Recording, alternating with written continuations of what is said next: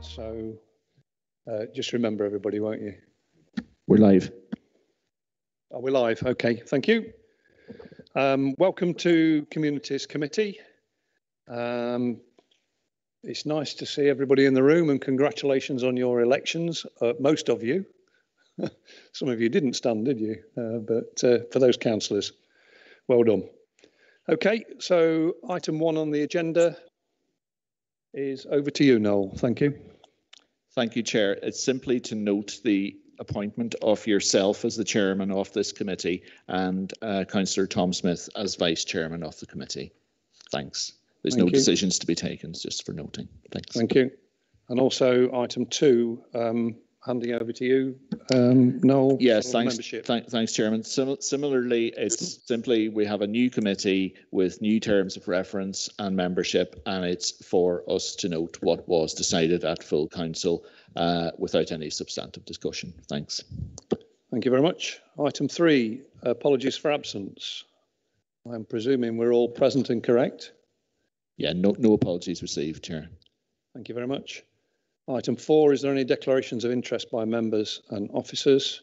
Disclosable pecuniary interests or private? Yes, Sue.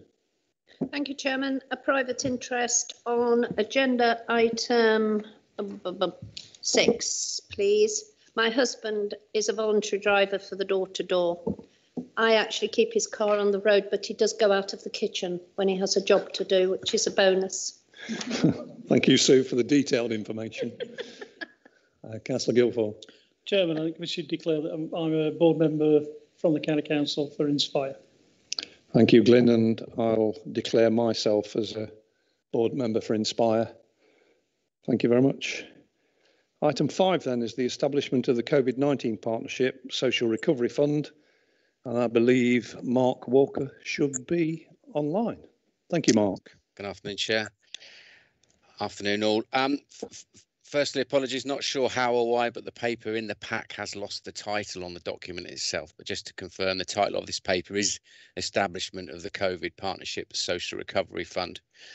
If I may just start with a little bit of context, it's relevant to all the papers that I will present today. Throughout the pandemic, a wide range of organisations have pulled together around the common purpose of providing practical support to those that need it in the county. And these organisations have included a range of public sector bodies and, of course, a wide variety of voluntary and community groups, some of which are new, some well established, but they've been on the front line of response. And the system in Nottinghamshire to join those in need up with the support available was developed fast and with enormous amounts of efforts and goodwill contributed by all. That system is known as the Nottinghamshire Community Support Hub. The hub reports into the Local Resilience Forum as a humanitarian assistance group. The government over the period has devolved responsibility to local hubs to provide support to the clinically extremely vulnerable cohort. There was 50,000 of those in Nottinghamshire at the end, up until the end of March. And currently the hub has responsibility for providing support to those that have to self-isolate due to COVID. So there's still response that's going on. The government has provided funding to the system, to the hubs to provide this support, and it came to the County Council, of course, as the upper tier local authority. It's become clear from the work of the partners that the pandemic has had some longer term impacts. I'm sure you've all seen and felt these in your own communities. A process is currently underway to identify the needs created or exacerbated for particular cohorts by the pandemic, with a view to formulate partnership plans to help address some of those needs before they reach a crisis point. So the paper in front of you today sets out some examples of the needs identified and proposes the establishment of initial £1 million partnership social recovery fund to help meet these needs. Partners are currently working to identify interventions that will deliver benefits beyond the period of this funding. And it's proposed that those intervention plans will be presented to the Local Resilience Forum Humanitarian Assistance Group for appropriate partnership endorsement before being presented to the Communities Committee for formal decision-making approval. Thank you, Chair. Thank you, Mark. The recommendations are on page 10 of the pack, which is recommendation 1. The committee approves the establishment of the COVID-19 Social Recovery Fund. And item 2, that regular reports on the expenditure from this fund are brought to the Communities Committee. So I propose that recommendation. Do I have a seconder, please? Thank you, Chairman. Happy to second that. Thank you very much. So it's open to members of the committee. Anybody wish to speak? Councillor Guilfoyle. Thank you, Chairman. Chairman, just obviously there's an extensive list of priorities that have been identified, and I know this was raised elsewhere. I don't want to duplicate things, but I think in the list, one of the areas where I believe people have suffered due to the COVID issues are young mums. And I know that's been raised in the health scrutiny and health and wellbeing. And I don't know whether that would fit into this as one of those, because these groups do span a number of issues. And clearly during this period, you know, the number of young mums who have given birth during this period, the kids have been in isolation as well as the mums. And I'm sure that, well, you know, the development of some of them have been probably not as good as what it should. In some cases, it may have been better because they've had more contact with the parents.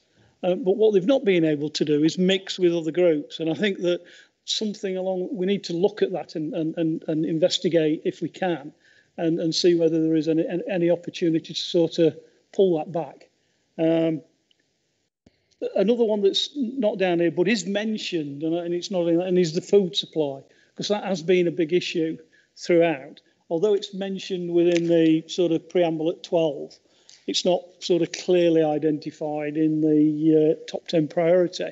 And I think that is still a priority for some people as we're moving out, the issue regarding food. We don't know clearly what's going to happen on the 21st of June. We keep hearing little bits, and it may not, or whatever, or it may be part, or it may not be part.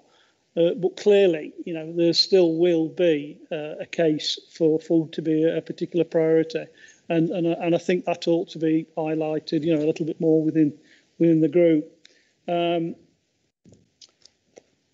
Also, I think one of the things that I would, from my point of view, and I'm sure other members would like to know what is actually going on in their locality around these issues as well. And I know that can be sometimes difficult to sort of bring together. But I've, in the last couple of weeks, myself started to get out and about, which I've not been doing previously, and talking to more people. And I'm finding that there are things that are going off. There are other things that have stopped. And I just, you know, for me, it would be good if we can know exactly what assistance is being given in the areas that we, you know, in our localities. And also, when it comes to looking at where money is being spent, if we can be informed about that, as opposed to sort of waiting until we come to a committee or whatever, so that we've got an idea, and we may be able to help with any of the decision-making process. We might, in some cases, hinder, but that's always a member's prerogative, isn't it? You're smiling. Hold on, I'm looking for the member for Ashfield. But you know, so from our point of view, you know. I'm sure it would be good that we could get that, because I know that there's gaps. I also know that there's a lot of people who've got interesting ideas, and we want to be able to feed that into the process. Thanks, Glenn. There's a few questions there, so I was going to take all the questions, but we'll go back to Mark and let him come back on some of those. Thanks, Mark. Okay, thank you, Chair. Thank you, Councillor Guilfoyle. Yes, there is a fair list of priorities there, and actually some of them overlap as well. You can get people that sit in maybe one or more of these groups, and we're sort of, you know, very conscious of the overlap between groups. In terms of trying to find out and to reduce duplication, the pandemic and the process of working with partners has meant, you know, we're having lots and lots of conversations and trying to identify those people internal to the county council, but also externally across the the voluntary and community sector as well, to bring them in to help us formulate this needs assessment. Very, very happy, Councillor Guilfoyle, if you've got local information, want to be involved, to channel that information into the process, because I say nobody's got a perfect view of the world, as it were. It's a complex world out there, and we're trying our best to get that picture as comprehensive as possible. Regarding food supply, the reason it's not specifically mentioned in this report is because we've secured some money from the Contain County Council funding on food supply, and currently there is a food supply plan that is being developed. It's in quite an advanced state of development, led by Kathy Holmes in public health, and working with food banks, with social supermarkets, social eating projects, food clubs all across the county. So they are working up that plan. But there's another pot of funding, as it were, that's been put aside to do that. But yeah, absolutely recognise that food supply is a fundamental and an important priority that we need to work on. With regards to your point about locality, what's going on, if I may take that away and have a look into that and see how we could present information that would be of use to local members. Certainly happy to do that. Thank you, Chair. Thank you, Mark. Okay, Glyn, on that. Yep, thank you. Councillor Williamson, Elizabeth Williamson. Thank you. Thank you, Mr. Chairman. On behalf of the independent group. Excuse me, just to interrupt you, would you just pull the microphone across so that anybody? Thank you. Is that better? Yeah, that's brilliant. Yeah. Thank you. Yes, on behalf of the independent group, I'd welcome this report. As this is the first meeting of the Communities Committee, can I congratulate you, Councillor Cotty, on your appointment as the new chairman. In paragraph 3 of the report, it acknowledges the continued partnership between the 7 borough and districts, the county, our health and emergency service partners, and the voluntary and community sectors. All the way throughout the pandemic, I've been heavily involved in the operation of Brinsley Food Bank. We are one of the groups who, like so many, gave their time to support vulnerable communities and residents in places like Brinsley, Eastwood, Greasley, Underwood and Watnall.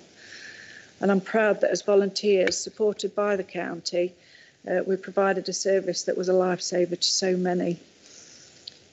Local councils like Broxtowe Borough Council played a blinder during this pandemic. We paid particular focus on supporting businesses, retailers and other traders. Like all borough and district councils in the county, we took on the job of paying out various grants to businesses on behalf of the government. We paid grants via backs to 98% of qualifying businesses. And we were actually 3rd best payer outers in the country, I believe, on that. So that's really well done to Broxtowe. In paragraph 10 of the report, you mentioned the 10 priority groups. Can I ask you, Mr. Chairman, that unpaid carers are added to the list? The latest figures show that mental health issues have risen during successive pandemics with unpaid carers. It's often a job that's distressing for those unsung heroes who care for loved ones. We need to recognise this and prioritise helping them. Also missing from this list are the tens of thousands of residents in Nottinghamshire still working from home. Whilst many have welcomed this, my daughter being one of them, others have complained of isolation and anxiety caused by the lack of interaction with others. I'd be grateful, Mr. Chairman, if these could be added to your list. Thank you. Thank you very much. I'll pass that over to Mark. Can you come back on that, please, Mark? Thank you. Yep, thank you, Chair. Yeah, obviously the information contained in today's report is a summary, if you like, of where we are. But just to say, we've already got support for carers down as an issue that we are exploring at the moment. And so, yes, we can certainly, that will be picked up within the needs assessment the needs assessment process. In terms of working those residents working from home, we've obviously got areas we're looking at in terms of loneliness and other low-level mental health needs. So hopefully, if there are people that are suffering from those type of issues by virtue of working from home, there are already projects that are up and running out there that we've been involved with as the system, as it were, in order to deliver on that. So, but we are actually in terms of the loneliness agenda, there is National Loneliness Week next week, and we're doing some media around that to share with people out there where they can find support. Thank you, Chair. Thank you, Mark. Councillor Daniel Williamson. Thank you, Chair. Can everybody hear me all right? Yep. I think so. Yep. Fabulous. Well, if not, I've got quite a loud voice, so this should carry reasonably well. Tim, looking at the report, I know the example cohorts, but one that I am really keen to see us push forward with this and make sure we support are the domestic abuse victims that are identified in paragraph 11. I think we all know, I know from my own area, I'm sure many of you know from your areas, domestic abuse is something that unfortunately has rapidly increased during lockdown. I have a few brief figures from Refuge, one of the domestic violence charities, and between January and March 2020, before the first lockdown in the UK, they recorded an average of just over 8,000 calls a month. Between April 2020 and February of this year, that is up more than 60% on the average, because I believe it's up to over 13,000 calls and messages every month now to their hotlines. An alarming proportion of these seem to be from domestic abuse victims that either don't want to reach out because many of them don't want to see themselves as a burden or overburdening the hospitals or the police or anything else like that. But there's a staggering amount of them that seem to be living in the fear of immediate violence, threats to be killed, everything else. So whilst these are example cohorts, I would very much like to push that this committee makes that one as one of the huge priorities of the cohorts, as it is a massively understated problem that I think we're only just beginning to get to grips with. So that's the first part. In addition, I welcome that we've got this partnership social recovery fund. I welcome that we've got the £1 million in funding. The bit, I don't know if it's just because it's my first meeting and maybe somebody can point me in the right direction, but the report states in paragraph 15, I believe it is, that this will be funded using a combination of council reserves and any additional government grants provided for the specific purpose of meeting the social needs of our community throughout the year. So my question is, if beyond this we have no additional government grants end up being forthcoming, how do we fund this moving forward? Does the money just come out of reserves? Does it just come out of county council reserves? Does it come from the district? I'm just very keen to make sure, because I really support this and I think it's a fantastic thing that this committee wants to do, but I want to make sure that we have the funding in place and it's not just going to fall through. If somebody could answer that for me, I'd be quite grateful. I'm doing a good job of passing the buck on here. So I'm going to go back to Mark and make sure, but I know that there will be probably a bit more than £1 million, but at this moment in time, I think we're quoting what we know, but I'll pass it over to Mark. Yeah, thank you, Chair, and thank you, Councillor Williamson, for that. So in terms of the finances, the government have provided pots of money for things like shielding and to support self-isolation. At the moment, there is more left in those pots than £1 million. £1 million is a starting point, if you like, though, and it helps to focus the mind and focus the plans. But the report does say that we can come back to this committee to seek additional funding, and clearly finance colleagues would look to that. Maybe from, if there wasn't anything left, then it would come from the county council reserves if we brought it back to this committee. So that's the answer in terms of funding. In terms of domestic abuse, I know the detailed plans that partners are already working up. There's a number of ideas there in order to support the issues that are being faced by those services at the front line providing support to the victims. And so, I can assure the committee that is an absolute top priority for the fund and where the monies might go. Thank you, Mark. Councillor Jonathan Wheeler. Thank you, Chairman, and really welcome this report. I think what's really been fantastic to see the last year and a half is what the council has done in terms of the community hub and supporting all the many groups out there. I mean, for example, one locally in my area, West Bridgeford Community Help, as well as team leader for, and having to support the county council and Royal Council well was crucial to be able to get out there early and to help as many people as possible. Looking at the report and on item 8 with the 10 priority cohorts, has been mentioned about a couple of us to add to there. I think my real question is, there's a limited amount of resource, obviously, to officer resource to start with when you go from a standing start to putting this together. Is there a priority within the priority, which I know might sound a bit daft. Obviously, when you're trying to go to custom net too wide, I just want to make sure we're not going too wide to start with and look at a few areas and building out there when we've got the resource in place to be able to deliver it, and to make sure, like I say, we want to make sure we do it effectively rather than just saying we've gone to 10 or 15 lots of cohorts, not be able to go out there as far. So just to clarify that, please, Chairman. Okay, thank you. Over to you, Mark. It's going to be a Mark day, isn't it? You know.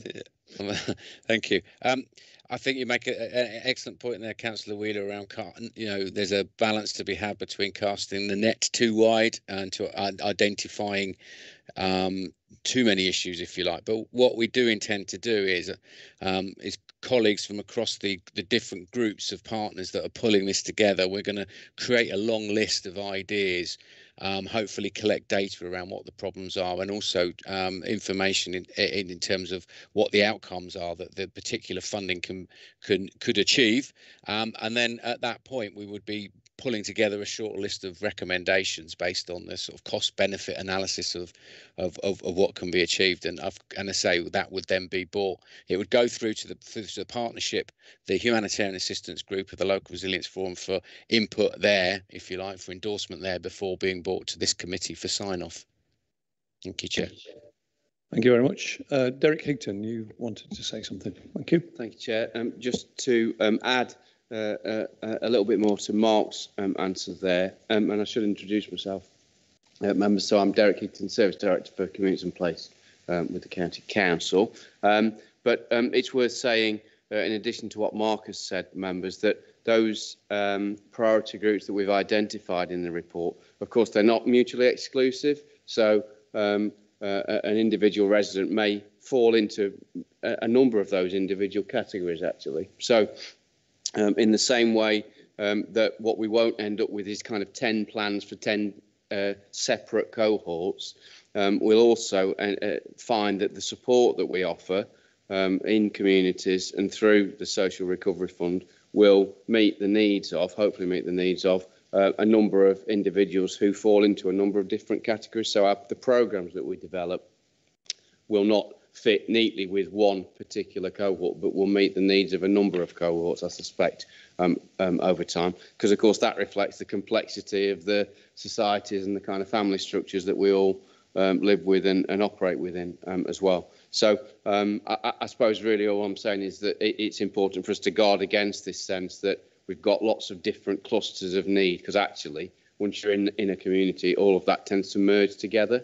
Particularly around things, Councillor Guilford, like food support, because all of those categories fall into the realms of people who might need food support on an ongoing basis. So what we'll try to do when we come back with future reports is present to you some of that kind of complexity as well, as simply as we can, because it's important that we don't think about these kind of social problems in straight lines, I suppose. That was it. Thank you. Thank you very much, Derek. Any you want to come back? Yep. Sorry, Chairman, you just say thank you for that. And also just to say as well, there are, for example, at the district level, I know that Rushcliffe Borough Council runs a project called Reach Rushcliffe to help isolation. So rather than perhaps reinventing the wheel and putting more resource in, work with those councils to see what they're doing, which might hopefully help you resource-wise and obviously ultimately help the residents. Thank you very much. Any other speakers at all? Okay, it's been proposed and seconded, so we'll go to a vote by hand, please. Those in favour of the recommendations, please show. I don't have to go any further. Thank you. Unanimous. Thank you very much. Item number 6 is compact between public sector bodies and the voluntary and community sector in Nottinghamshire. And over to you, Mark. Thank you, Chair, once again. So as I've mentioned, the pandemic has sharply brought into focus the importance of the voluntary and community sector. It has renewed and energised the relationships between the public sector organisations and the voluntary and community sector. The collaboration that's gone on really shows how much more effective the system can be when as partners we all work together. A working group of the Community Support Hub has been looking at how the progress and the relationships that have been forged over the last 16 months can really be built upon and taken forward in the pandemic recovery period and beyond. And I say that this working group consisted of a range of partners, including representatives from the voluntary and community sector. The group felt that an agreement or a compact between the partners would be an important foundation stone and hugely symbolic, really, in terms of the relationships. And as such, they developed the compact, which is set out appendix 1 to today's report, and that was developed. The compact was presented to the local Resilience Forum Humanitarian Assistance Group in April, and it was unanimously endorsed by the local Resilience Forum partners there. So all the partners in the forum across the city and the county are being asked to take back to their own organisations and to seek approval to adopt the compact. So the report in front of you today seeks approval for the County Council to adopt the compact as a key partner in the local Resilience Forum. Thank you, Chair. Thank you, Mark. Recommendation is on page 15 that the committee approves the adoption of the compact by the council. I propose that recommendation. Happy to second that, Chairman. Thank you. I was going to ask for a seconder, but thank you very much. Okay, any questions or comments from members? Glyn, Councillor Guildford. Thank you, Chairman. And I know we've done it before, but I'd still like to place on record my tribute to the voluntary and community sector in Nottinghamshire and the partners in the city and the districts for the fantastic contribution over the last 18 months. In particular, filling in the gaps in services that we know that there are there, helping the county council to feed, signpost, direct and protect our most vulnerable people, and we can't do anything more than that but thank them for all the work that they've done. Welcome the compact very much. It's not dissimilar to the one that I think was done some time ago, so it really does need refreshing. I think the last time it was done, it is from talking was 10 more years. I remember actually going out and talking to the voluntary sector about it, and it was the first compact that we sort of sorted.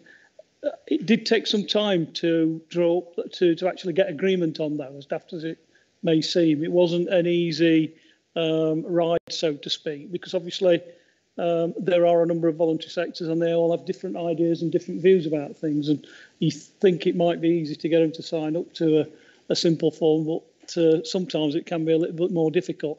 But I think, you know, it's something that needs to be done, and also to recognise them formally by the compact. It would be good once you've gone through that we could have a definitive list that comes out of that we can sort of see who's signed up, you know, to the compact.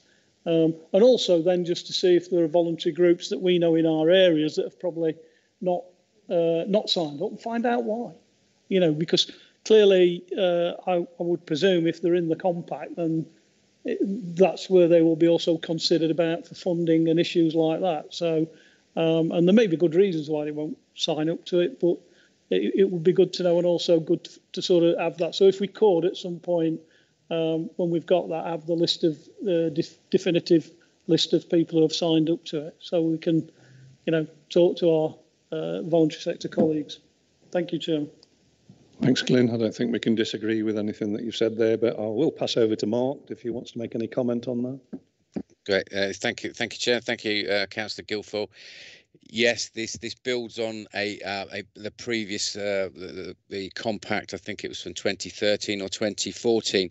The thing about this one is that it goes further in terms of it's not just done from a county council perspective.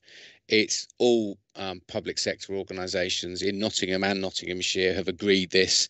This has been developed with Nottinghamshire together, the infrastructure groups, if you like, in the sector as well. So hopefully, taking on board your point around getting people to sign up, the method by which it's been done this time, hopefully we will be able to secure sign up. But certainly, yes, that having a list of who signed up, I think is really, really important to publicise it, so everybody's really clear on who is in this partnership. I think would be really good, so we can take that away and make that happen. Thank you, Mark. Any other members wish to speak? Councillor Daniel Williamson. Excuse me, I'm croaking. Thanks, Daniel.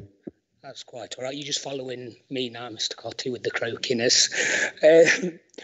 Obviously, I welcome the report, and I welcome the move towards compact. We all know what an amazing job the public sector bodies have done during this, what the voluntary sector has done. I mean, in Ashfield, we have groups such as Ashfield Voluntary Action, who supported our community, working with the local councils, health and local voluntary sectors, but else to make sure that everybody could access support safely and effectively. We have a transport group actually in my own division named Our Centre, based in Kirkby, who were amazing. They ferried people to the vaccinations, they dropped off food, they did everything that they could possibly have done, which I'm sure we can all appreciate considering some of the horrific weather that we had at the start of this year wasn't an easy task for them. I have a question and a suggestion, really, Mr. Chairman. So my question is, do we understand what impact the pandemic has had on the voluntary and community sector in places like Ashfield, Broxton, Mansfield, Rushcliffe, and the rest of Nottinghamshire? Many of them have had a year of lost fundraising and revenue, as well as extra expenses coming out to do all this fantastic work. It's taken its toll on a lot of them. And if you look at the voluntary sector as a whole, I believe they're facing something like a £10 billion gap nationally between the income it expects to have and the financial demand on its services. So if we have a real good look at what impact it's had on those services here in Nottinghamshire, I think that'd be very good. Can I also suggest that as part of this process and as part of the process that Councillor Guilfoyle suggested of creating the list, that if possible, we do a review of the financial state of the voluntary and community groups work within the sector in light of all this lost income, so that they can continue to make a positive impact within our communities. That's all from me. Okay, thank you. I think some of that work has been done, but I will pass over to Mark again. Thank you, Mark. Great, thank you, Chair. Yes, so the compact was actually step one in a piece of work looking at the resilience of the community and voluntary sector across the local resilience forum. So the second step, or the second part of this, once we get the compact signed up, we will be doing a state of the sector survey, where we will be gathering exactly that information, Councillor Williamson, you've just articulated, for us to get a really good handle, again, as a partnership, what does it look like post pandemic, so therefore we can then look to put the support into the right type of areas, etc. Thank you, Chair. Thank you very much. Councillor Wheeler. Okay. Thank you, Chairman. I think it's worth placing on record the thanks to the previous administration for bringing forward the CDF funding application open, because actually at that time that we did that, we were able to actually, I know my division, to support many local groups at the time who were struggling due to COVID, not being able to fundraise. And I've been able to do that since, and I know many other members have. And I know there's a lot of thanks from those organisations to the council. So I think that feedback to go to the officers who really facilitated that in the early days to get those requested and sorted. I know it was a lot of work.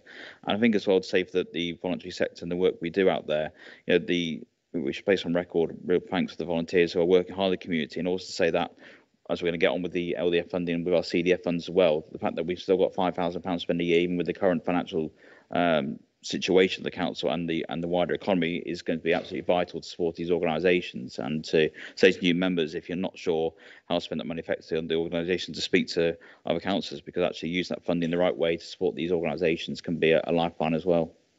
Thank you. Okay, thank you. Nobody else wishes to speak. Do you want to come back on anything, Mark? Are you okay? Yeah, That's good, thank you. Glyn, do you want to come back? It was just a clarification. The CDF, the problem is on CDF, we cannot give the CDF fund to voluntary organisations for their revenue commitments. So that's part of the ruling. So we can't, in reality, most of the problems that the voluntary sector have are paying their staff, and we cannot commit to that from our CDF. We can give a grant to for equipment or things like that, but not towards the revenue funding. So it's just so that other councils don't come in and say, no, I want to pay for this worker or whatever, or towards the salary of that. We can't do it, you know. So. Yeah, thank you for bringing that up, Glyn. Yeah, thank you. Appreciate that. Okay, so no other speakers. So we'll move to the vote then. Those in favour of the recommendation, please show. Thank you. That's unanimous. So item 7, Mark, you get a rest now. So thank you. Report from the Service Director let's start again. Culture, Learning and Libraries Inspire Development Update, 5th year review. Thank you, Peter. Peter Gore. Thank you, Chair. Just going to play with equipment.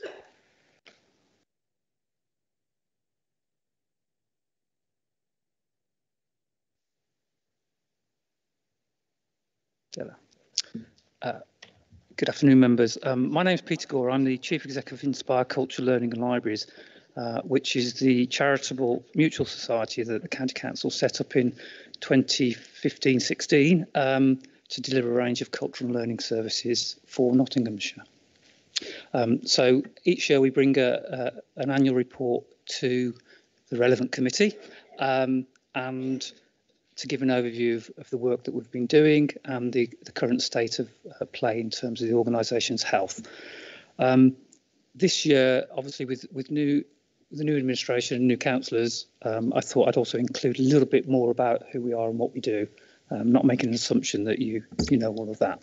And of course, this year has been a very different year for us because of the pandemic. So you'll see in your report, I tried to cover the organisation's performance, quality assurance against our contract, our accreditations that we've gained, our financial position, the dividend that we get from being a mutual organisation, our governance, the health of our governance, the achievements and highlights, which, to be frank, as I was writing on, I had to stop at a certain point because it was just too much to write, and that'll come across in the presentation. And then a little bit of detail about how we responded as an organisation based out in communities around COVID, both in terms of during the last 15 months and our plans for the future in terms of contribution to recovery. So I'm going to take you through a briefish presentation, give Mark a little rest. Okay, so just to outline, so our governance and contracts. So as I mentioned, we're a community benefit society, which is a membership-based organisation. So our staff are members and the public can be members, and that gives them voting rights and a range of other access to information about the organisation. And so our board is made up of 2 nominated county councillors, which the chair and Councillor Glyn Foyle are currently on the board. We have 4 co-opted members, we have 4 elected from the community, we have 1 staff elected and the chief executive.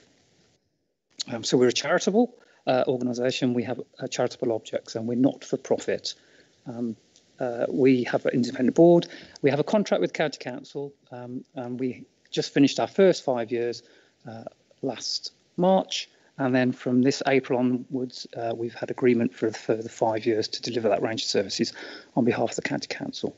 So there's a very weighty contract tome which we keep in the corner of the office and only refer to on the odd occasion. And we report contractually to the Council, to Derek and colleagues quarterly.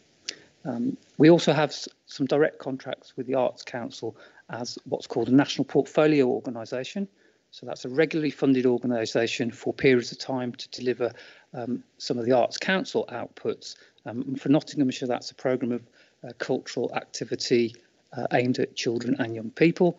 And we're also the hosting organisation for the Music Education Hub for Nottinghamshire, which is a Arts Council administered programme funded by the DFE. So that's where our funding and our work come from. So just to give you a quick breakdown of the scope of services provided by Inspire. Inspire tends to be synonymous with libraries in the sight of most people in the county, and libraries make up a good chunk of what we do, and they're the backbone of what how we deliver things. But about 50% of our activity and funding is around libraries, and the rest of it covers these other services. So I thought I'd just run through them. So we provide arts and cultural services, and the majority of that work is working with young people. We have an education library service, which is a schools library service, which provides a buyback service to schools in both the city and Nottinghamshire, and nurseries. We have a learning and skills service, which provides our adult learning programme, which you'll see a little bit of later in the presentation, and a skills for young people programme for 16 to 19-year-olds or 16 to 25-year-olds if they have a EHCP plan. And we have about between 270 to 290 young people on that programme each year, and that's based around vocational skills. As I mentioned, we're the Music Hub, but we also provide musical instrumental teaching for schools across Nottinghamshire. And we're operating in about 72% of schools, both for the Education Library Service and for the Music Service. We also deliver the Nottinghamshire Archive Service for the County Council, which covers the historical records of the county and city from 1155. And we have a specialist building in the city, which I'm sure at some point we can arrange a visit to. Previous committees have found that very informative and enjoyable activity. And then we have the library service, the public library service, which the County Council has a statutory duty to provide, and we provide that on behalf of the County Council.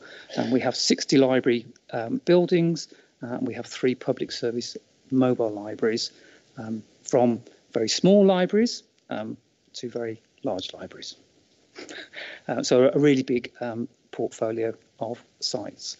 And we have a records management service, which is an internal service for the County Council, provided by our archive colleagues, which manages the semi-current paper records of the County Council, and worked right through the pandemic and didn't stop at all. So just to mention some of the accreditation that's happened in the last year. So we've been approved as a matrix provider, which is a standard that you apply to adhere to around information and advice and guidance around employment, skills, training and life opportunities. So that's not just limited to our learning service, but that provision is right across. So if you go into a library and ask questions about training courses, employment opportunities, we're accredited to deliver that kind of information, advice and guidance. We're a customer service excellence service right across our Inspire services. Our customer feedback is always positive. Compliments always outstrip complaints. We have a target of meeting customer satisfaction, good or very good, of 90% plus. Usually it's around 95 and 96%. But this award tests us on that. And the Library and Archive Service has been accredited since 2000. No, before I came actually. So if you go down into the council chamber in the awards, there's a great big plaque of the first award, and it used to be called Chartermark. So there's a long history of being very good at it. I've put the Local Government Association and the Arts Council down this year because just to remind me to mention that we went through a library service LGA peer review in February, which was their first virtual one in cultural services, and we'll bring in a report to this committee in next month. I'll save the highlights for them. RSL is a rock school music organisation, which we've just become an accreditation centre for, so that's good. And we're also rolling out dementia friendly amongst our frontline staff. And we're really proud to share the news that we were also FE Further Education Awards winners for 2020 as National Adult and Community Learning Provider of the Year, which is, I gather, really high status in the FE and learning world. So we're very pleased to get that. A range of projects and programmes that we are involved in, and this is just a snapshot, and just a snapshot of what's been happening this year. So we're a partner in the Major to Minor programme, doing some really good work around heritage and arts in the Sherwood Forest area. We're continuing our dementia film screening work, which started off with a grant from the Arts Council, and then we've had some LIS funding for that. And we'll be currently that's provided at Mansfield Central Library, where we've got theatre, but the LIS funding will allow us to have a mobile kit, so we can take that out to more places. And we're a partner in something called Way to Work, which is a employability programme, which we're working in partnership with a range of other bodies across the city and the county. Really successful work at the moment. That our performance is really very good. Skegby and Kirkby libraries, we're doing some rewilding projects, some small garden areas with LIS funding as well. And we have an old library in Mansfield, which is our youth arts and community arts centre, and we've had some funding to improve disability access in that building. As an Arts Council MPO, we've continued a range of projects during the year, and you'll see at the video at the end of the presentation some of the work that we've been doing. We've also had some award this year for something called Reading Befriending or Reading Friends, and that's a DCMS funded and reading agency funded project where our library staff were working with people who are clinically extremely vulnerable and staying at home. So again, really successful outcomes to that. In November 2019, Worksop Library was flooded, seriously flooded. And Worksop Library is one of our strategic libraries, one of our larger sites. And so last year was a year of restoration, I think, in that sense, and finally reopened to the public in the spring. And we achieved what we wanted to, which was a complete refit and I would say a refresh and a modernisation of that. Councillor Gilfield might want to comment, but I think it was we came out the right side of it, and we put some extra investment in to make sure it was up to scratch. Ladybrook, one of our smaller libraries, had a small refurbishment, and Retford Library, one of our larger libraries, and I would say most complex in terms of its Georgian origins, its Victorian front, and its 1950s extension, was fully refurbished. So that was and we reopened it virtually last September. And the old library is also having a lighting upgrade, which is a part of a programme that we're doing in terms of energy efficiency to improve or to reduce our energy usage. And whilst closed, we took the advantage of being closed and we redecorated 20 sites. So that was good to keep them fresh.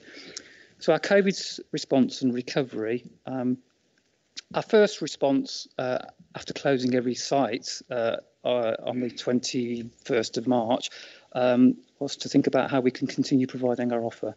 So and I think one of the freedoms of being outside of the County Council was the ability that we could quickly deploy changes to our virtual offer and up our game in terms of what we were able to provide.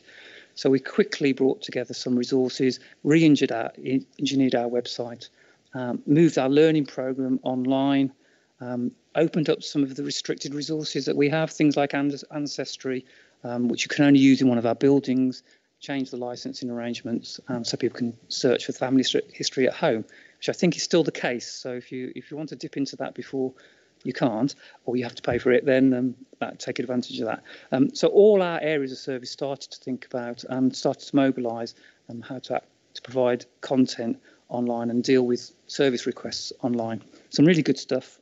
Just recommend you go and have a look. Some examples there of some key strategic events. So we had Simon Armitage, Poet Laureate, did a session with us, which was extremely popular, really well managed and taken up. Our Education Library Service ran a special book award for schools. We were key partners in 2 virtual festivals, Upload and Not Stopping Festival, which was about giving people the opportunity to share music and drama, etc., with a partnership. And our local poet, Henry Normal, was due to do a 60 library tour last year, but he did a 60 library virtual tour and engaged with lots of people. Our COVID current position is that the majority of libraries are open, but they're working on kind of reduced capacity and reduced hours due to the restrictions that are in place. During COVID, we mobilised a click and collect service and a home delivery service. We're allowing browsing, IT use, information provision, print and scanning, and we're working on increasing access as we can. We've got quite a lot of vacancies because a lot of staff haven't come back from not being at work. We've got some issues around capacity, and we're working within the guidance. So we await the announcement on whenever to free that up. Heavy demand from a lot of our customers, which makes you realise when you stop doing something how important things are to people. Our adult learning programme quickly moved to online delivery, to 100% on delivery from a standing start of 0, and it's worked very, very well. So we've learned a lot, and you'll hear one of the learners in the videos in a moment talking about her experience. And our study programme, vocational, hard to do, bricklaying, construction, painting, decorating and catering virtually. And so our tutors have worked really hard to provide that face-to-face contact in a safe way, as well as providing laptops, etc. And our services to schools, both music and education library services, have really worked right through. They've hardly stopped, and schools actually have been keener to use us, and they've really relied on the resources that we provide. So it's really been some very positive experiences. I'm not going to read out the customer feedback. There's quite a lot of it in the report. There's lots of it on the screen. There's lots of it. We keep getting people just telling us, what we've done. So I thought you'd prefer to hear somebody else's voice rather than me or Mark. And so I've got a few little snippets. So I think it's been difficult for everyone. A lot worse it's been the whole pandemic. Sometimes when we're getting a little frustrated, a little bit in what time is it? You know what I mean? There are people out there that are struggling a lot worse than you, and Inspire have been a massive help with getting it. I never thought a few years ago that we'd be sat at home doing college work at home with the dog surrounded by you, quite literally on the kitchen table. So no, Inspire have been really helpful. 1% in the laptops out. Like I said, they are brand new, clean, shiny, never been used before. The laptops, they're as good as you'd ever want. They're not like the old slow ones. They're brand new. We have a Teams call every morning, every Wednesday morning usually. So, as knowing that the actual college is just down the road and you're not actually allowed into the base, we are still connected. We're all still talking. We all still have the opportunity to speak to each other, and know how we're all getting on. And we are a friendly group, to be honest with you. I think if anyone's had their worrying about people not being friendly, I don't think I've ever met one person that's genuinely not been a lovely person. So, having the opportunity to speak to all of them people every Monday and Wednesday and being able to stay connected with them, brilliant. And also, like I said, the support as well, always be a message, are you all right? Are you doing your work fine? Is there anything we can help you with? Are you struggling? Anything like that. So it's been really supported, really good. I'd 100% say I'm happy. So the next one is from a library user. I really did believe that Inspire done really well to, do what it does. I know it's won some awards. And I tell other people throughout the country, my sister in Gloucestershire, about it. They haven't got anything like it. They've got libraries that haven't done what Inspire have done. So it's a sort of trailblazer. I wanted people to get to know that. As a recipient of the benefits of it, I was really pleased. And then Anna, who's one of our lockdown learners. My name's Anna, and I have been taking part in several of the Inspire courses, Pilates and patchwork and crochet, meditation and mindfulness. The courses have given me lots of things to think about, lots of people to talk to, because lockdown has been quite isolating, especially when, like myself, I'm disabled and my means of transport is my mobility scooter. The classes have all been maximum of 12 people in them, so you don't get lost in a big group of people, and I don't have a very loud voice, so I don't feel like people talk over me, and I get to be able to speak and have my point of view heard, just like everybody else does. All the tutors have been lovely. They're all very different, but they all have the same kind of approach in that they listen to you, they give advice when you've asked for it, but they don't really overstep the mark and tell you what to do all the time. People should think about accessing Inspire learning courses because it gives you something new to learn, keeps your brain active, especially in these times of pandemic, and learning new skills. there's so much you can learn, not just crafts, not just Pilates. Like, that's one of the courses that I've loved, as my physio sessions had all finished because of the pandemic. So Pilates has kept my physical health going. My mental health has been kept going by all the thinking about different skills, different meditation courses and mindfulness. And it's just given me people to talk to, and I've made some lovely friends through it. And as I said, that's kind of typical feedback. During the summer last year, we decided that we needed to be on the front foot in terms of our response. We sent a leaflet out as part of our learning brochure distribution, really to highlight the things that we were doing and what was accessible. But we are focusing on how we can support people who are seeking employment and for business.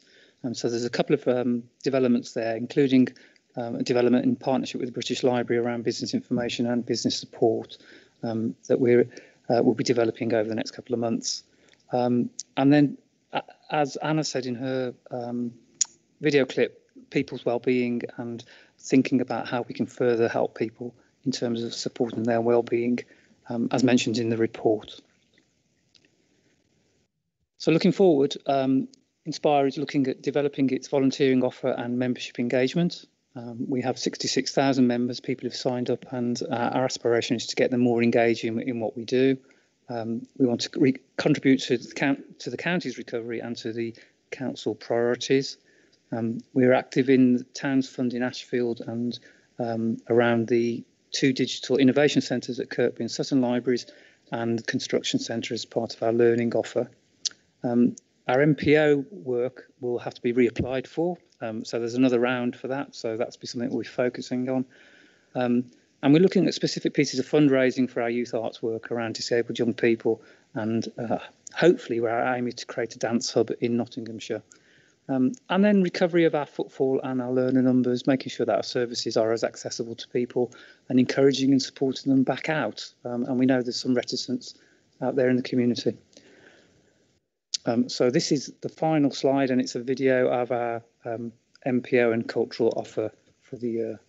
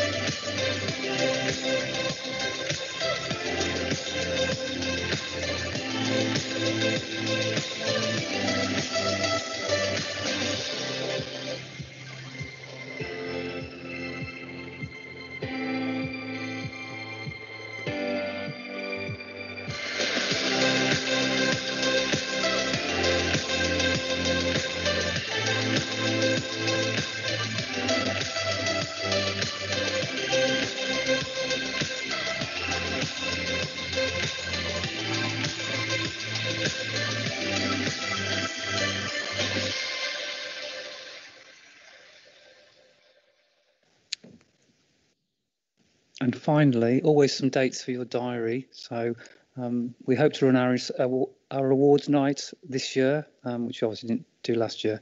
So the provisional date is 30th of September. So all members will get an invite.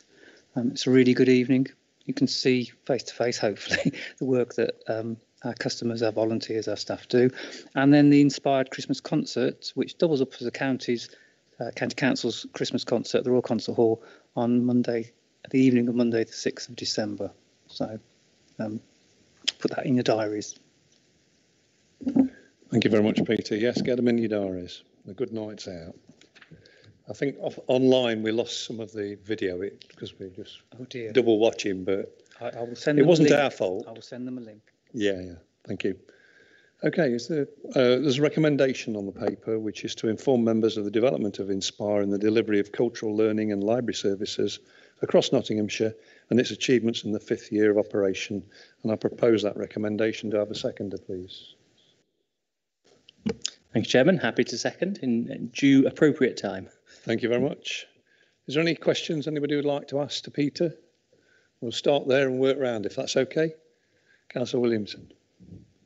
No, I'm just testing you now. Thank you. It's me then. Can you hear me this time? Thank you, Mr. Chairman, and thanks, Peter, for that presentation. It was brilliant.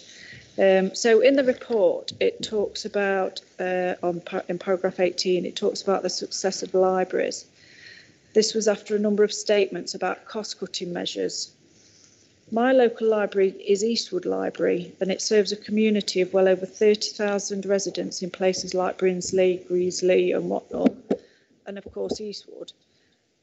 Eastwood's probably most famous for literary giant D.H. Lawrence. In the town where we celebrate our greatest son, his birthplace museum on Victoria Street is open 2 hours a week more than our library. Our library is open on a Monday from 9:30 till 1:30, Thursday 9:30 till 4, and Saturday mornings from 9:30 till 1:30. That's just 14 hours a week. Are the reduced hours in places like Eastwood, Huthwaite, Annesley, Ladybrook, etc. a reason for this saving? We have a building that lays empty for the majority of the week, Mr. Chairman, and buildings that could be used as a commercial opportunity to make money and plough back into staffing to open our libraries for longer. For example, we've suggested that the police take advantage for using these buildings as a drop-in centre. So can I request, Mr. Chairman, that we do a thorough review of Inspire's role and our library service as a whole? A library open for just 14 hours a week doesn't inspire me, and I'm certain that it wouldn't inspire D.H. Lawrence or his lover. Thank you. Well, I don't think we're responsible for D.H. Lawrence and his building. I think that falls on the district. I'm not sure, but I think so. Yeah, you're correct. But my point is that museum is open for longer than the library is. I appreciate that, but we do have 60 libraries, but I'll allow Peter to answer that. Yeah, I think, no, I'm not 100% sure, but Eastwood, I think, is contractually due to open more out than 14 hours, but currently we'll probably be operating 14 hours because of COVID restrictions. So the opening hours are probably more than you've quoted, so I'll clarify that for you. In 2009-10, the opening hours of the library service were reduced by 22%. Since that period of time, and since Inspire has been instituted, we've increased those hours by about 7% against the contractual arrangements. So we are working to increase opening hours where we can. And we do work with partners. So we've had a few schemes, Blydydd, Cotgrave, Eastleigh, where we've worked with either parish or district council to provide increased access by hosting their services. So there are models, and we're always open to that. Experience with the police is they're not willing to pay, but we're always open to the conversation around that.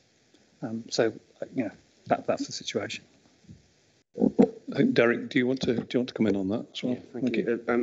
Yes, just to follow up on Peter's point, and Eastwood's my local Nottinghamshire library as well, and I'm a big fan of D.H. Lawrence too. As far as our opening hours are concerned, just say, as Peter said, they've remained unchanged from the council's perspective for the last 11 years or so now. But we'd be more than happy to have a conversation with yourself and other local members about how we can perhaps work with community groups and, as Peter said, local councils as well, to think about different ways of operating libraries so that we can start to perhaps extend their opening hours. We've got many examples across the county where we've managed to do that successfully, because we do face some financial challenges. So if we could work in partnership with yourself and other local members to look at what that might look like in all of those local libraries you mentioned, we're more than happy to do so, because there's some potential real benefits there of bringing the community back into the libraries, particularly given where we've been for the last year or so. And from memory, I would have thought, Peter, that Eastwood would be contractually open much more like 20 odd hours than 14. Yeah. But yeah, so that might be a conversation that we can have after the committee. We also have the pleasure of not closing a library since the 2008 financial crisis. We've modernised and spent money on libraries going forward, whichever administration's been in. So we are positive about our libraries, and we're happy to work with anyone. So, yeah. Okay. Pauline, thank you.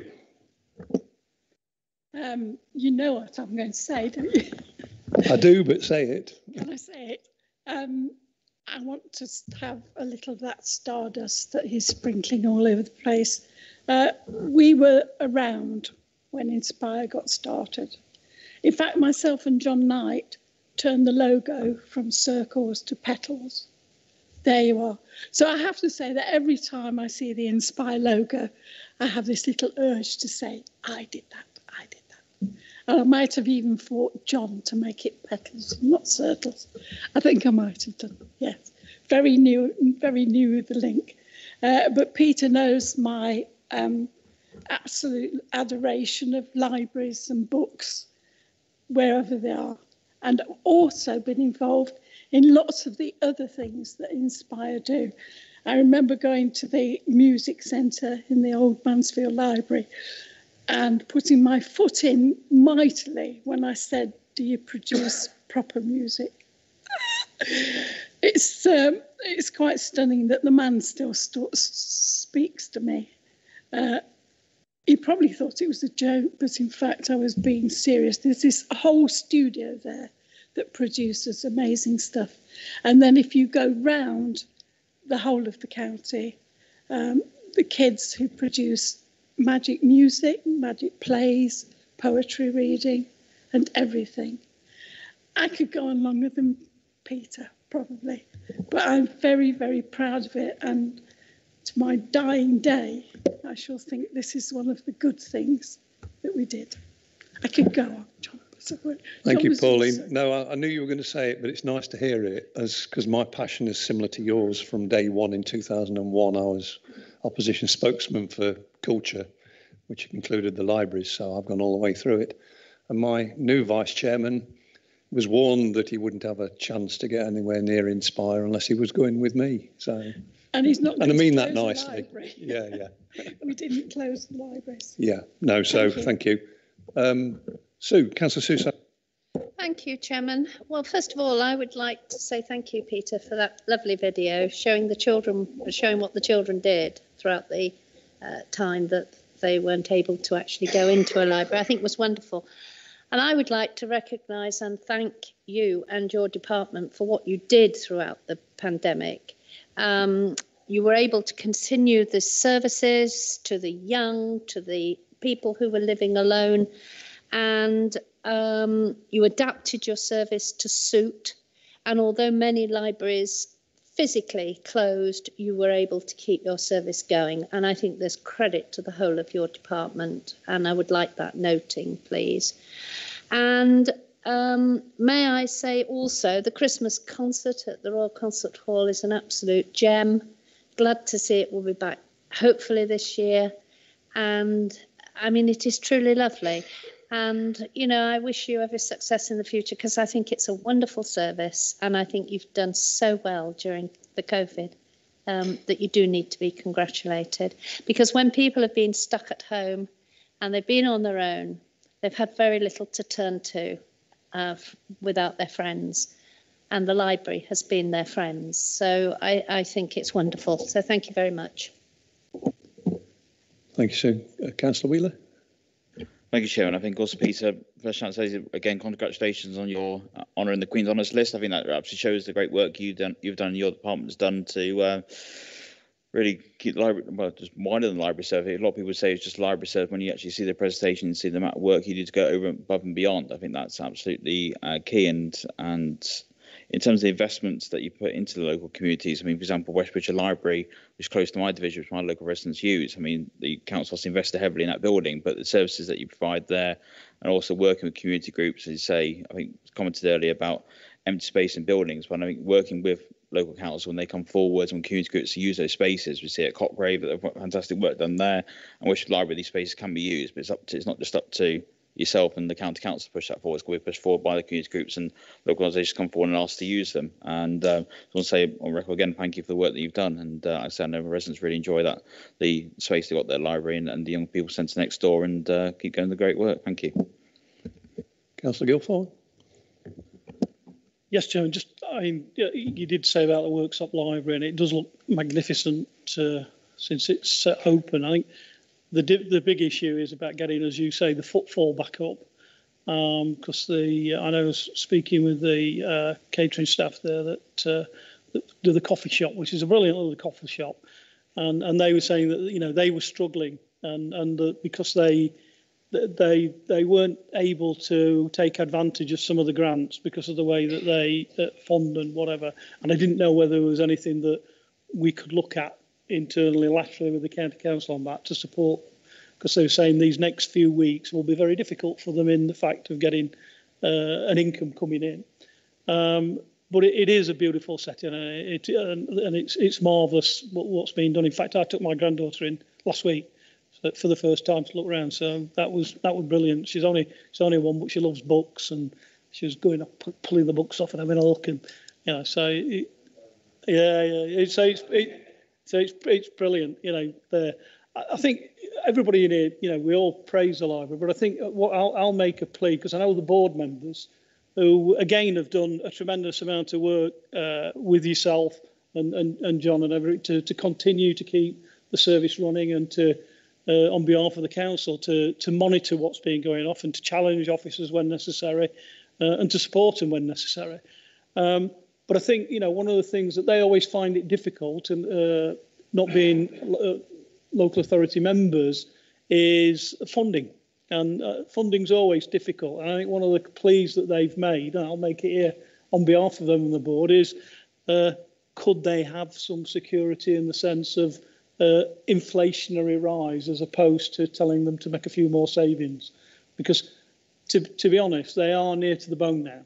There is no doubt about it that they've done what was asked of them initially. They've made a load of savings, and they've drawn in, as you can see on the papers, not an insignificant amount of money from numerous organisations to supplement the services throughout Nottinghamshire. And without that effort, we'd seen some of those other things go by the wayside. So there is a lot. There is some plaudits needed for them, but I think also what I want to see is the library hours extended in places where we can. But all that comes down to, at the end of the day, is money, and every side is pleading for that. But what I would say is that even if we could only guarantee them over the next few years the money that we've got plus the inflation, so that it can continue on a level playing field for the next few years, that would be a bonus.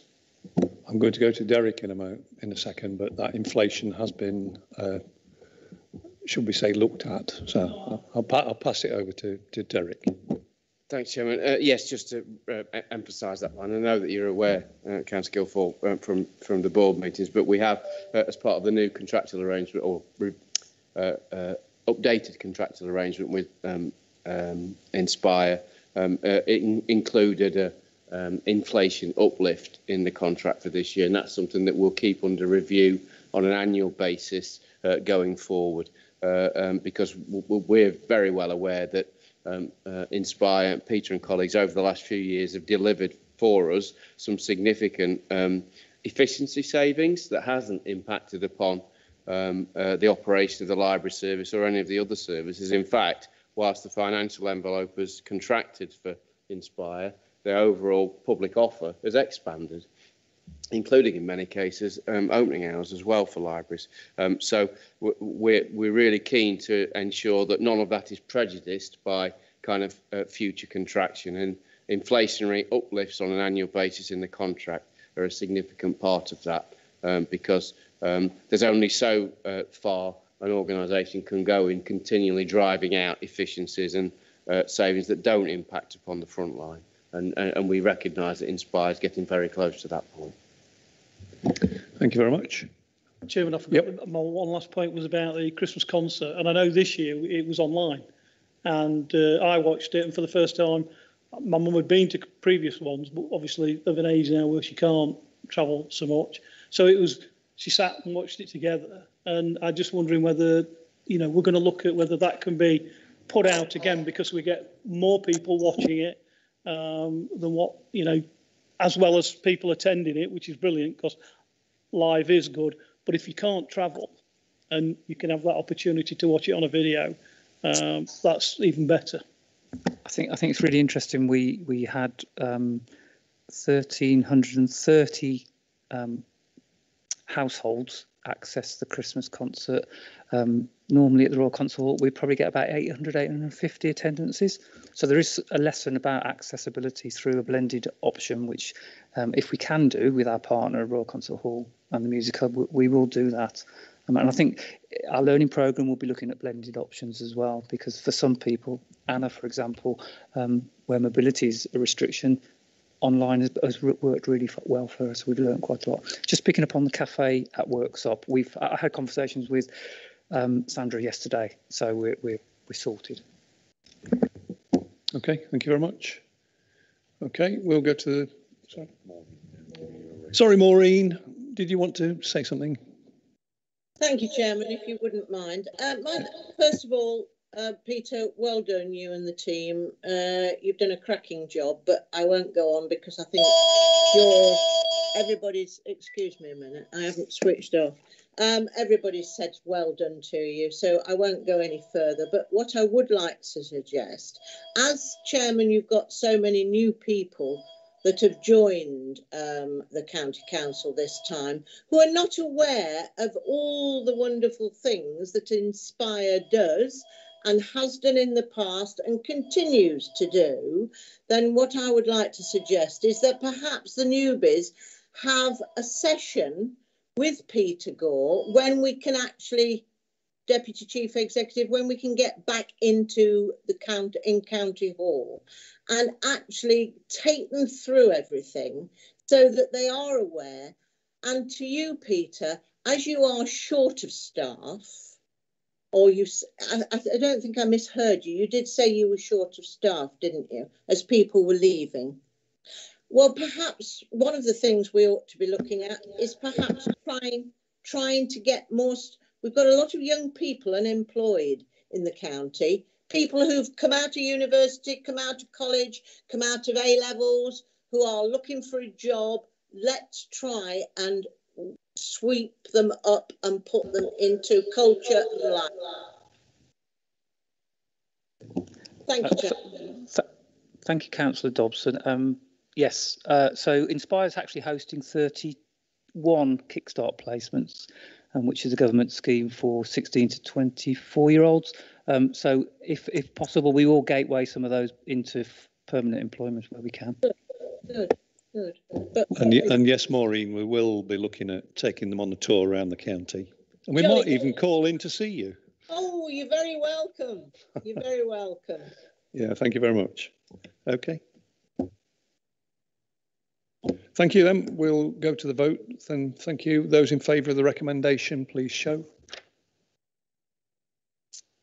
Thank you. That's unanimous. Item 8 is the local improvement scheme options for the future. Hopefully Mark might be there still. I'm still here. Thank you, Chair. Mark. Can you hear me? Can you hear me? Yes, yeah, we can hear you. Thank you. Loud and clear. Cool.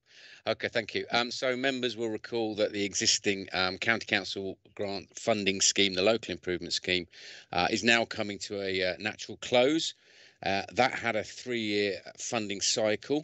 Existing revenue grants end on the 30th of June, 30th this month. Existing capital grants, the deadline for completion of those projects was extended to the end of December this year. The paper that you have explores a range of options for the future of county council grant funding. The options that we've identified and their relative pros and cons are set out in detail Appendix 1. The options and the recommendations have been developed based on learning and feedback from members, recipients and groups over the course of the existing scheme. What is being proposed today is that the authority should have a funding scheme going forward, that to give some time to develop the new scheme, the detail of it is worked up and brought to the September committee, based of course on what feedback members have today. That given the importance of the sector and to limit any issues from a gap in revenue funding granted by the authority, that existing revenue grants are extended until the 31st of March, and that the provision of new funding should start for the new scheme on the 1st of April. I just want to finish by highlighting the specifics of the new schemes that have been proposed in the report and just how and why they differ to the previous scheme.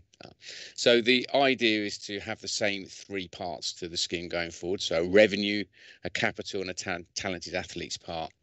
For the revenue scheme, we're proposing there are 2 parts to that.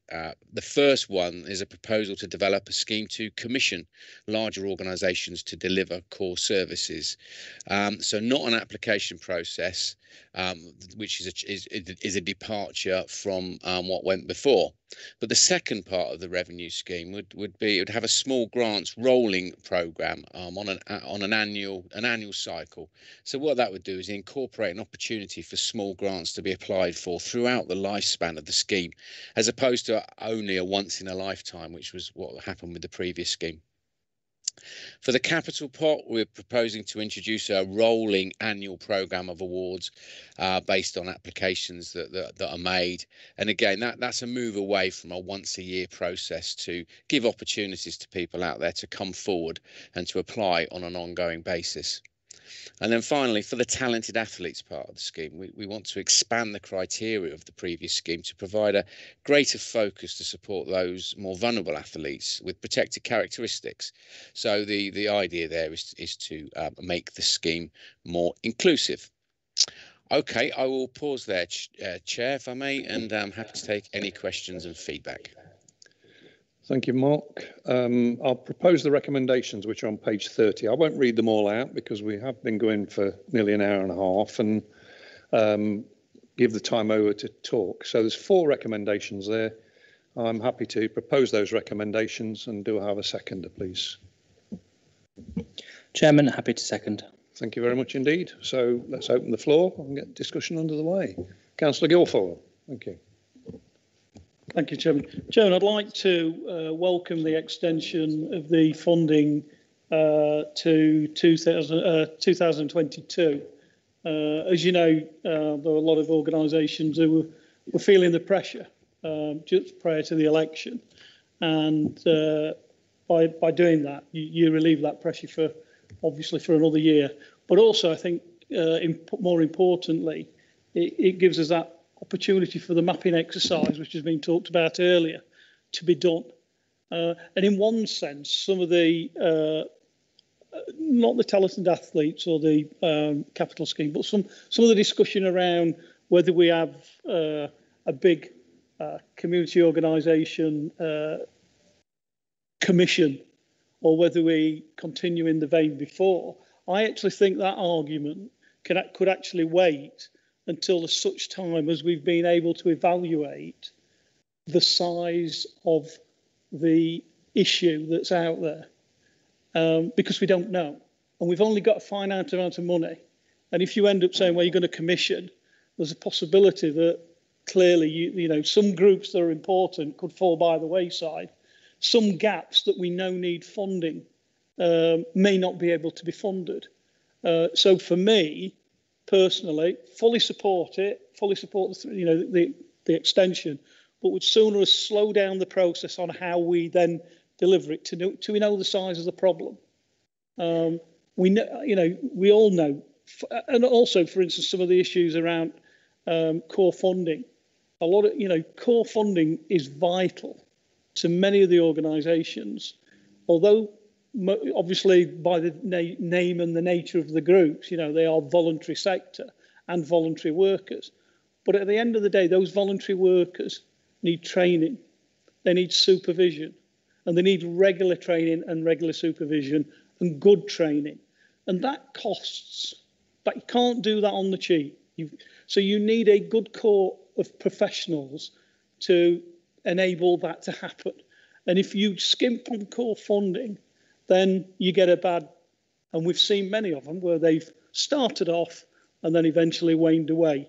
And for me, we've got some very good groups here that I would love to see sustained. And there are some groups that I probably don't even know about that probably need a little bit more assistance. So I'd like, as I say, like to see that overall what's there. The other one is about the funding for the future.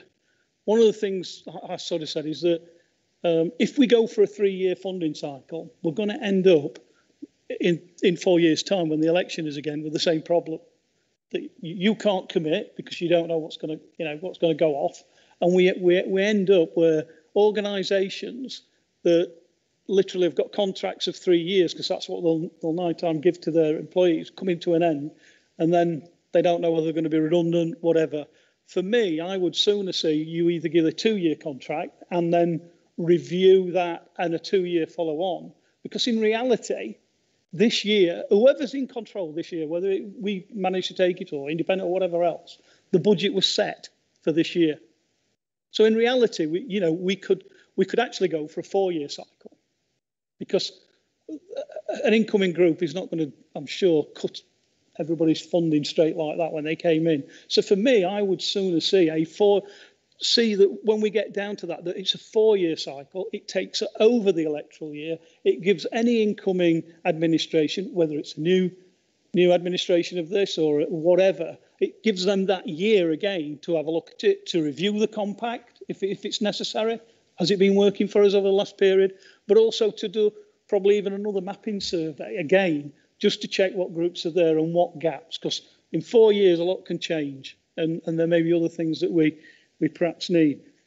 I've talked to some of my local voluntary sector group about this paper here today, and one of the concerns that they did have was about the core funding that is necessary, and that yes, they understand where we say we don't want them to become too reliant on the NCC, but due to austerity, there aren't many other funding pots either.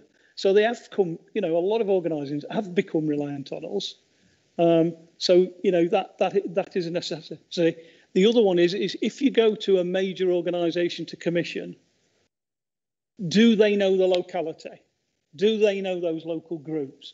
Now, some of the local VCSs do, but not every area has got a successful VCS. I was talking to my colleague earlier, who was saying she doesn't know the state of the voluntary sector in Gedling, as it happens, and whether the voluntary sector is still up and running and whatever else. Now, I know in Bassetlaw it's thriving. I know they're a very good organisation, and talking to some of the smaller groups who link very well with Bassetlaw VCS, they probably wouldn't have a problem because they know, the links that they've got and that they understand their community, their locality. That might not be the case everywhere else.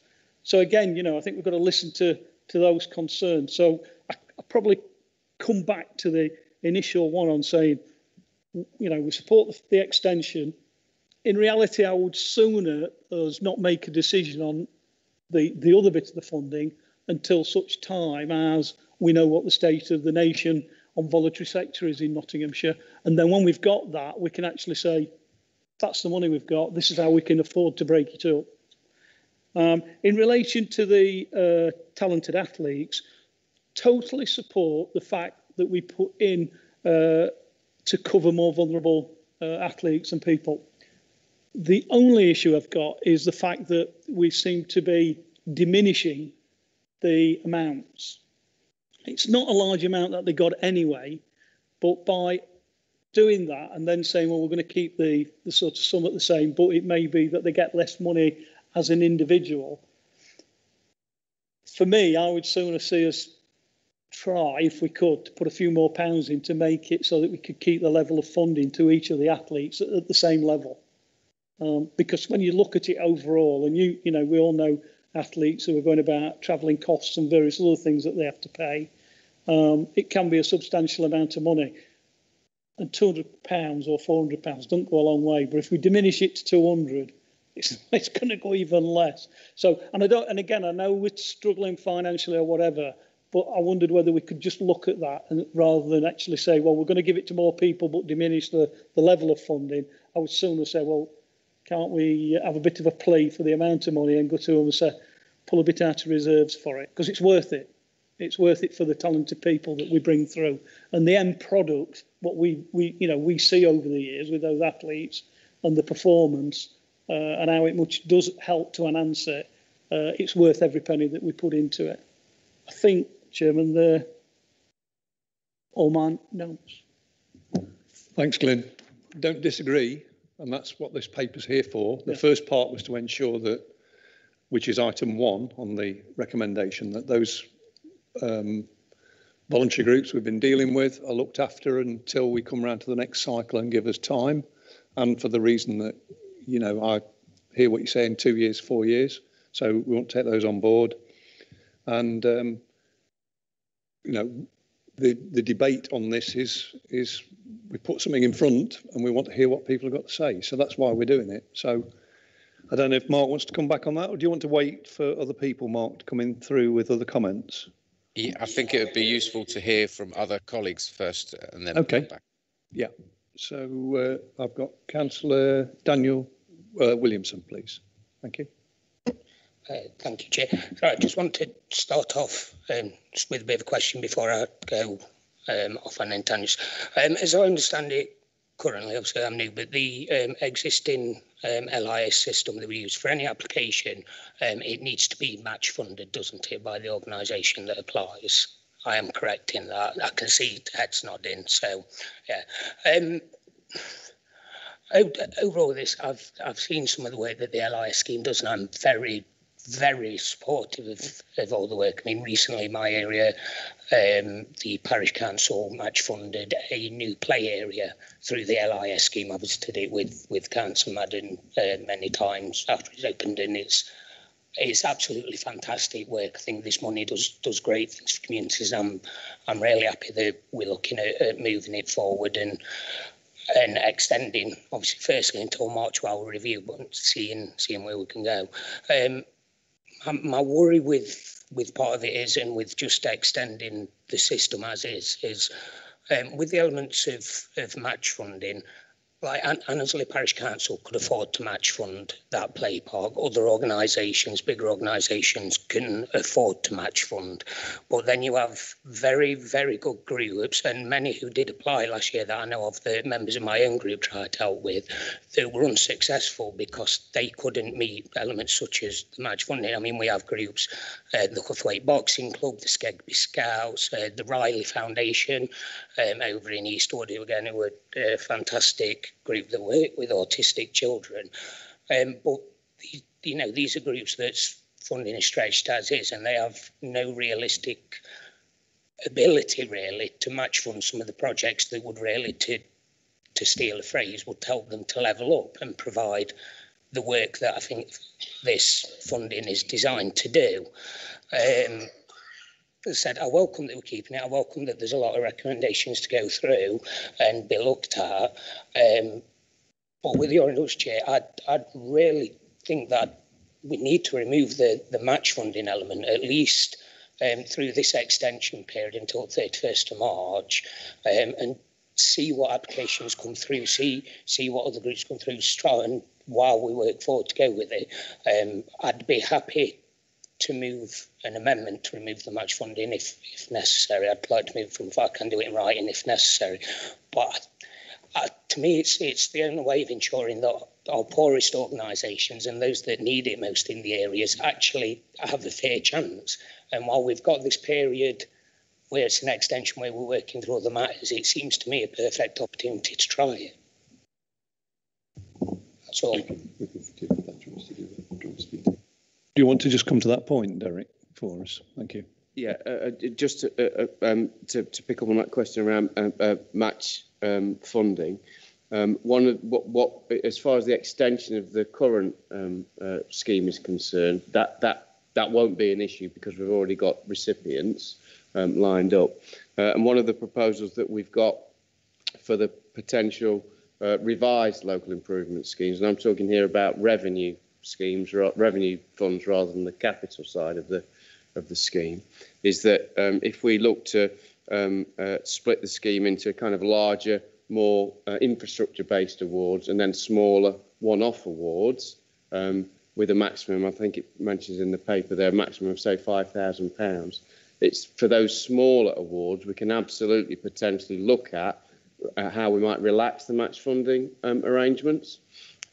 Because obviously you're dealing with very different projects then, both in terms of size and scope and the nature of the projects themselves. So from a practical perspective, we can absolutely take on board and review the nature of the match funding arrangements for those smaller revenue awards that we might then propose back to committee in September. I think the issue for capital awards is a different one, because it's a general feature of most capital grant schemes that match funding is available. But if we were to look at major and minor capital awards in the future, then again, we could look at, for the more minor awards, a potential relaxation, not necessarily a full removal, but a relaxation and a more flexible approach around some of the match funding arrangements, because we do recognise, and I know from the work that we did on the community fund last year, which we successfully managed as a COVID response from the council's perspective, that the fact that we were able to be flexible about our funding was really helpful to small local groups in particular. So I suppose, Chairman, what I'm saying is that there is already the potential for us to look at some relaxation around match funding arrangements, but I'd emphasise that that will be really around the smaller awards rather than the big ones, because major awards, we need to put more kind of safeguards around it as far as the council's funding is concerned. From my perspective, is we're listening to what people are saying, and I accept what you're saying. I've heard that before. I have organisations in my patch that, excuse me, that couldn't afford to put their 50% in.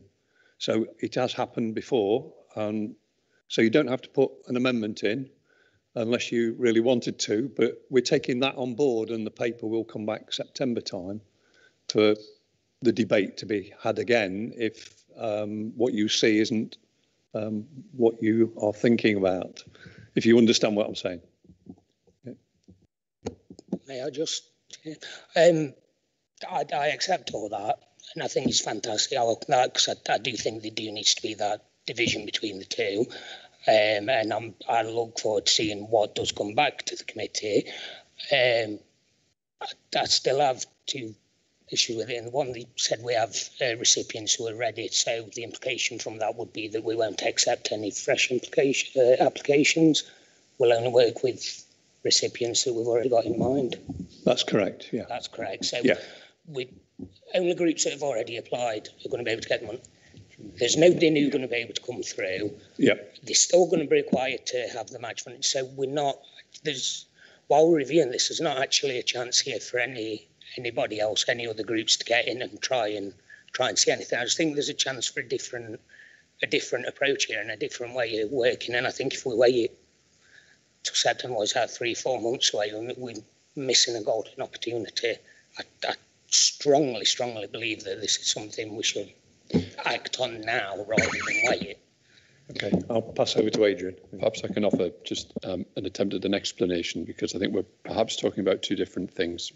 So the LIS revenue scheme that we're proposing to extend here has been running for 3 years, and we commissioned voluntary community sector organisations across the county to deliver a set of services. technically their 3-year funding settlement would have expired end of this month. I think that's right. Correct. And we're proposing to extend those organisations through to the end of the financial year.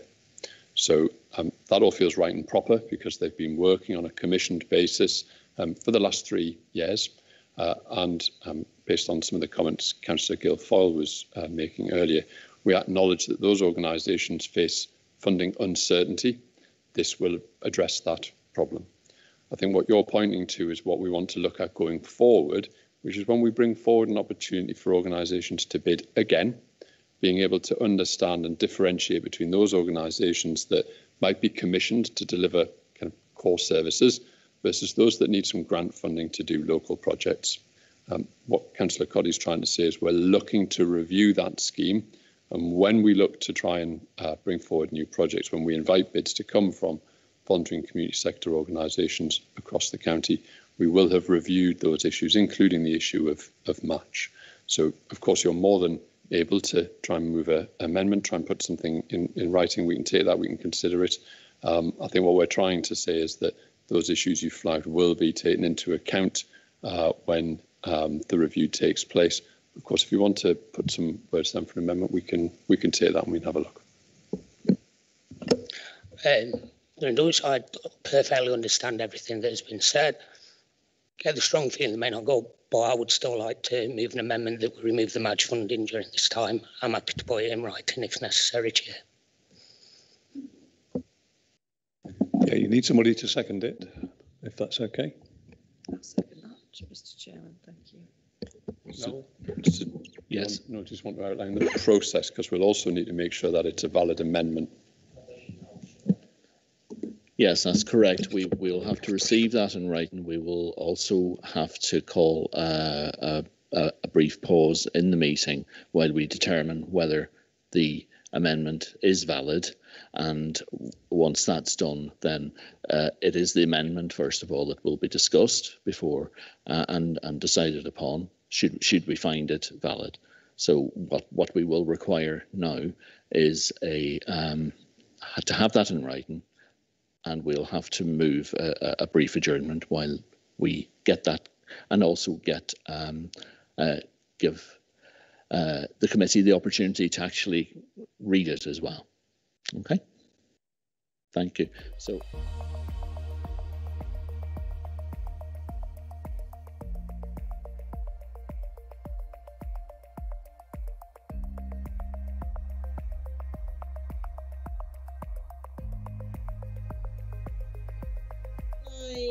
As I'm not a member of the committee, but I came in purposely, as you well know, because Noel told you, because I wanted to pass comment on this particular item. Is it possible for me to just give my comments while the mover and the seconder of the amendment are actually physically writing what they want to move, what amendment they want to put before you? Just hang on a second, Maureen. Okay. Sorry, apologies. Noel doesn't have a laptop with him at the moment, so if you could forward it to me, then I'll make sure that we can review it. Thank you, Councillor. Please do copy it in to me, but I think we will have to have that break. Maureen, if you'd like to say the comments you'd like to make, and then we'll adjourn the meeting. That's fine. What I would like to talk about is purely the capital funding, and I would like to make a plea when Mark and the team and all of you are looking at reviewing the whole thing and bringing it back for September. Could I ask that on capital, Derek's partly touched on it, that probably you could look at very small grants like 5,000, but when you're looking at the bigger grants like 30,000, which, as you well know, one of my part of my division asked for, could I make a plea that the application forms are made a little bit more simplistic? And I do that not to criticise the staff, because I brought people over, the staff met them and had those particular members of the community in an office, went through it with them. But at the end of the day, they were refused because they didn't have much funding. And to this day, the person or the two people that are brought across will argue that they had got match funding. So there is something that needs simplifying, Mark, through you, Chairman, to Mark. How you do it, that's down to you. But can I make that plea, please, Chairman? And then I can leave you. You certainly can, Maureen, and it's noted. Thank you. Okay, we adjourn the meeting till 4 o'clock. Sorry about the gap, but we need to take on board the amendment.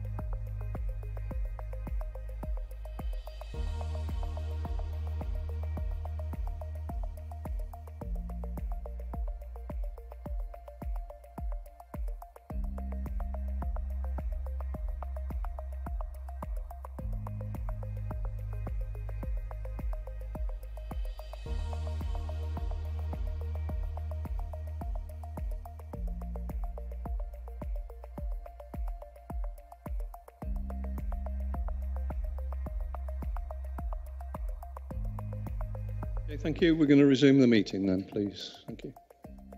Thank you. Adrian, thank you. Thank you, members, and thank you for your indulgence. I know it took a little bit longer than we'd hoped, but we've got there. So you've all now seen the amendment that was proposed by Councillors Williamsons. I've spoken to both the members of the independent group.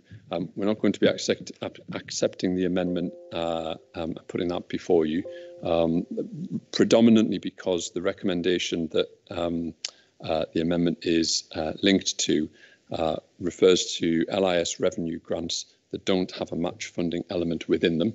So I can't put before you a motion to remove something that isn't there. I've also conveyed a sense to Councillor Williamson as the mover of the recommendation of the amendment and relayed some of the commitments to review the scheme where those sorts of issues around match funding can be considered. So in that case, members, we go back to the substantive motion. Councillor Cotty had proposed and Councillor Smith had seconded the recommendations 1 to 4 on page 30, and in effect the debate is reopened. Thank you for the clarifications. Okay, so we'll go back to the debate. Were there any speakers that wish to say anything? Okay, no further debate. Okay, we'll go to the vote then. Those in favour of the recommendation, please show.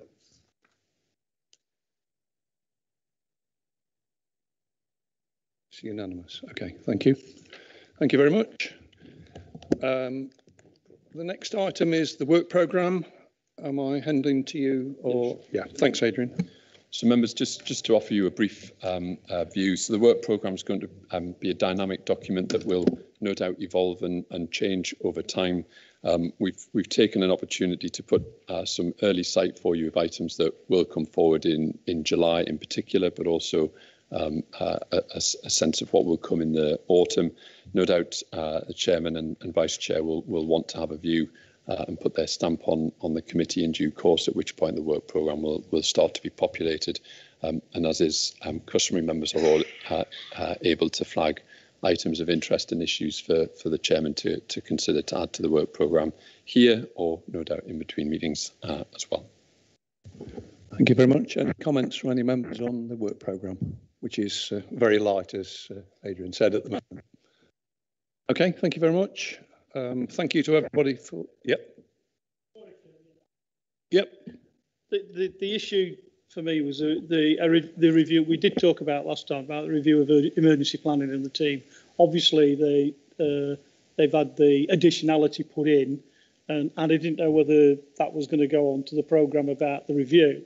And I was going to suggest that clearly, for me anyway, within all the issues that we've been talking about with the funding and the compact and the way that we work with it, was about the community development team. Because and also with, you know, looking at the policy and some of the other projects that we're putting on, whether the community development team, whether there are sufficient resources within that team to do all the work that we would wish to be done with communities and whatever else in the next, you know, few years, and whether there's that opportunity of reviewing the community development team. And I'm not thinking about reviewing to scale down. I'm talking about whether there is sufficient resources in there. Okay, Derek. Yes, thank you, and I totally appreciate the sentiment behind that. So one of the things that I think is on the forward plan is the development of a community engagement model. Yes, coming forward. And as part of that, one of the things we absolutely will be looking at is the amount of capacity and resource we need in staffing terms to help us deliver that when we've eventually agreed and developed the model. So I think there is something about the community engagement model on the forward plan at the moment, but we'll pick up that resourcing issue as part of that, if you're okay with that. And we'll absolutely be bringing forward emergency planning related matters as well through this committee. We've just got to populate the plan to do so. Yeah, okay. That's they're not able to type at the moment because the fingers are too bouncy, but it is the community engagement strategy in July meeting. Okay, we note what you've said. Right, thank you, Chairman. Okay, anybody else? Thank you very much, everybody. First meeting, and see you again next month at least. Thank you.